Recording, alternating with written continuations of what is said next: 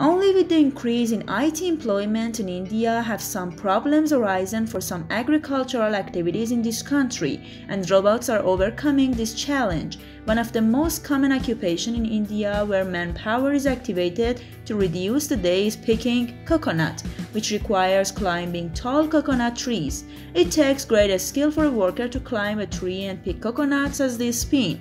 This is a very dangerous job and people have no safety harness. They climb 10 to 15 meters high from coconut trees. Any slip can knock the worker directly to the ground.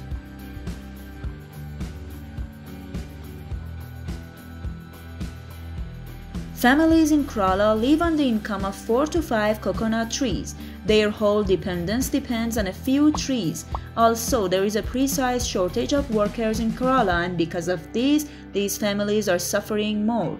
To solve this problem, Indian researchers have developed a prototype robot that can climb the trunks of coconut trees and peel them and then find them down the tree. The production of this robot is the result of 3 years of research activity. Subscribe our YouTube channel to watch the rest of this video and more. The CocoBot comes with a heavy automation body, robotic arm and robot controller and requires the help of at least 2 people.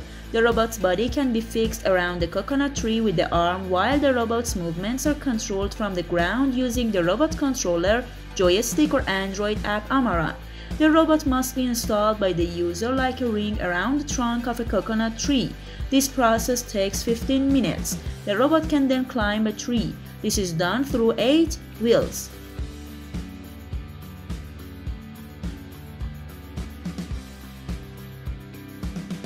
When the robot is up, you can move the arm to pick up the coconut.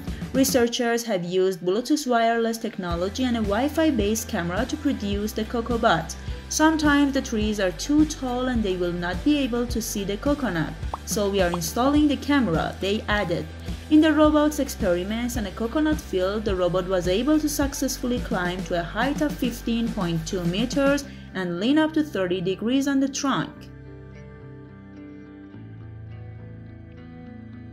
Although the robot is slower than humans, it is more accurate and durable. We do not want robotics and automation to destroy our people's job.